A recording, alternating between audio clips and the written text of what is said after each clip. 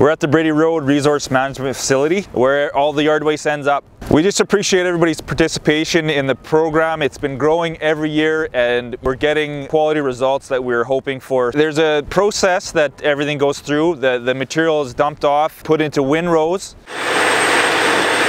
The material is turned by a compost turner. It takes between 8 and 12 weeks for the curing process to take place.